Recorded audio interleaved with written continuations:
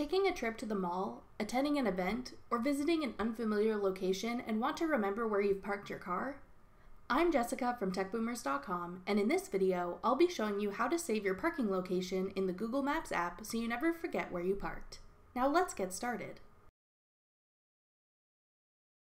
Once you've reached your destination and found a place to park your vehicle, open Google Maps and tap the blue dot that shows your current location. From the menu that appears at the bottom of your screen, select Set as Parking Location. You'll see a parking marker appear on your map at your current location. When you're ready to head back to your vehicle later, tap on the parking marker, then tap Start to have Google Maps navigate you to where you parked. Once you arrive at the location, tap the parking marker again and select Clear to erase it from your map. That's all it takes to save your parking location in the Google Maps mobile app.